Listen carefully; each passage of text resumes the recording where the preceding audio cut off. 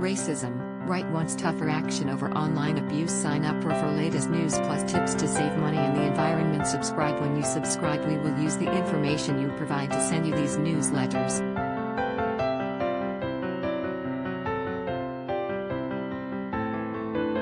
Sometimes they'll include recommendations for other related newsletters or services we offer.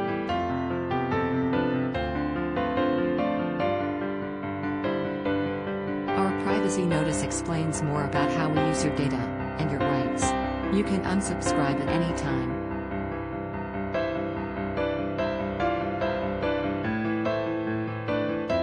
Nottingham Forest, Arsenal and Manchester United legend Viv Anderson said it is shameful that players are encountering more racism than ever.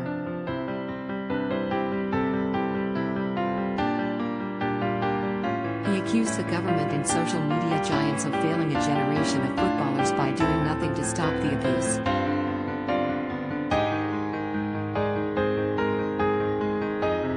Viv, who was capped 3 times for his country, called on the authorities to hit online trolls in the pocket with massive fines.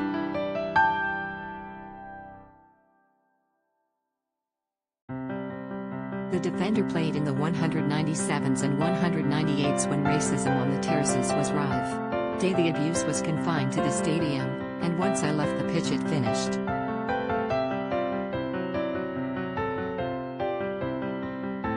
For today's players there is no getting away from it.